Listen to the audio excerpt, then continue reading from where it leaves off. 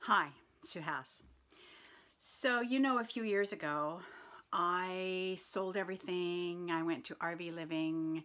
I downsized into tiny.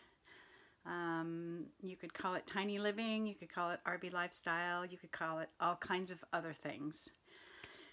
And what I didn't know, and I thought you might like to know if you're thinking about doing this, is where do you put your clothes? Behind me is where I put my clothes, and I'll show you that in a minute. If you don't have a lot of storage, now like in an RV, a fifth wheel for instance, there's a closet and there are a few drawers and cupboards. However, unless you're completely by yourself, you only get half of that, at least only half of that. So if you have a partner, you only, the amount of space you have for your hanging clothes is probably a little bit more than that. If I open it up any wider, you can't tell. So it was about 3.5 feet wide. If I open my hands up, is a closet. So if there's two of you in that, you have half of that. There was 3 drawers in mine, so a drawer and a half. There's a little bit of a space above the closet, a shelf. There was a corner cupboard that had some storage space, and that's it for the bedroom.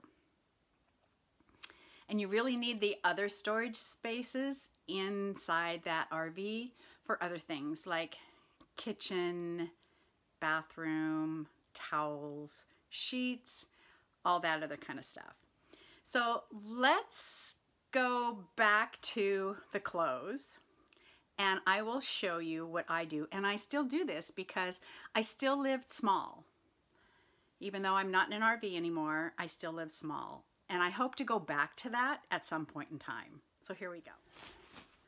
So this is what I used to put my clothes in. These are called packing cubes. Some of them are from Eagle Creek. Some of them are REI. And I have to tell you, I purchased them all at REI. I got a lot of them on sale. And so let's get them open and I'll show you what I have. Okay, here we go. So they come in all shapes and sizes. This is a very small one. This came in a 3-pack. I have 3 green ones.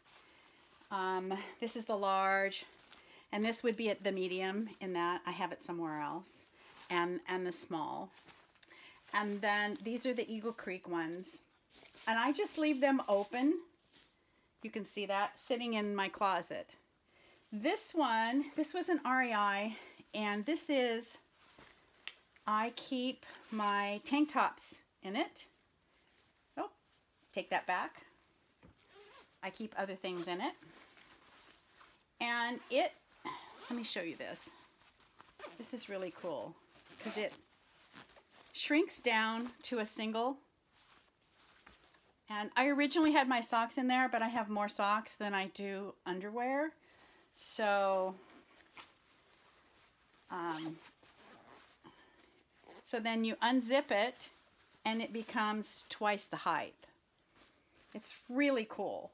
Here's my socks one. This is the large of the Eagle Creek. Did I say Eagle Crest before? Huh? I meant Eagle Creek. On my tank tops, this one is an REI, and this one comes with a card, and it says it will hold 18 pairs of socks, or 15 t-shirts, or 8 pairs of pants, and then it says it belongs to an REI. I will be surprised if it holds 8 pairs of pants, depending on the size of the person and the kind of pant. But we'll see.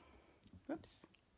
Let's get that over there. And then this one has my PJs in it, and I just leave them rolled back for every day. This orange one, this is holding my winter stuff.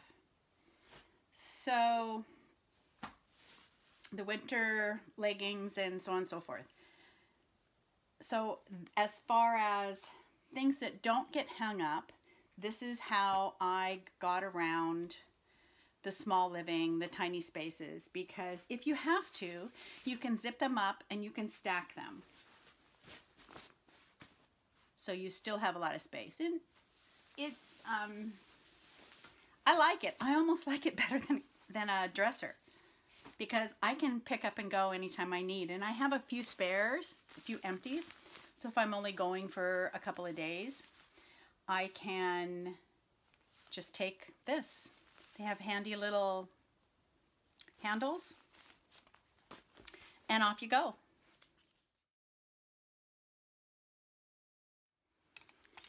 So hanging stuff, when you only have this much room, I went to get some research and went to these really skinny hangers. They're called velvet coated. They're it feels like velvet, and things don't slip off of them either.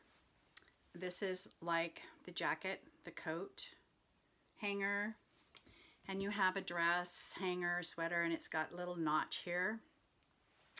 And then because I wanted to match and be black, I found these really thin pant hangers, and they're okay. I've had a few come apart, but they really are, for what I paid for them, they're okay.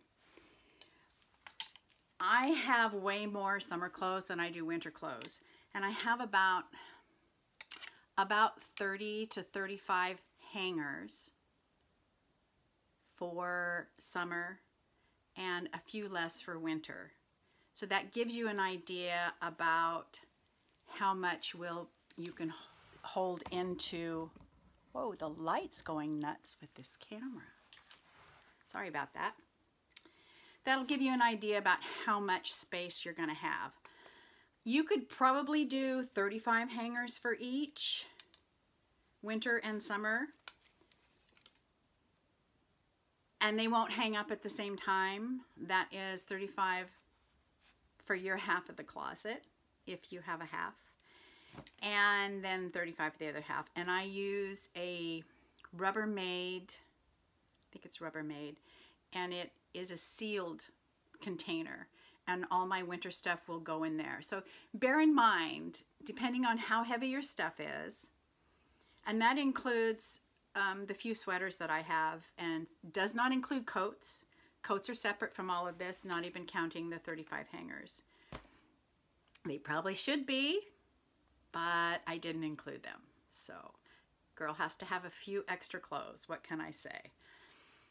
And I'm looking at paring down again because I want to be even smaller. So that's it for the hanging stuff. Remember, you can't, if you have a lot of clothes, you cannot take everything in an RV, or take everything if you decide to live small. So take your favorite ones.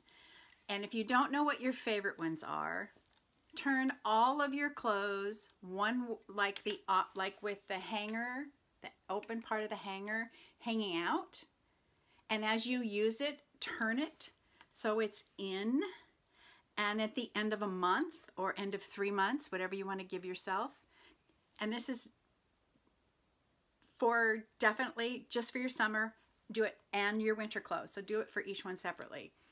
The ones that are not turned back around the way they're supposed to be, get rid of. If you haven't worn them in 3 months, let them go. In the 3 months of the season that you're in, remember that, not just 3 months in the season, because winter and summer, some stuff you're not going to wear for 6 months, and that goes without saying. So that being said, I think that pretty much covers how to do clothing with tiny living.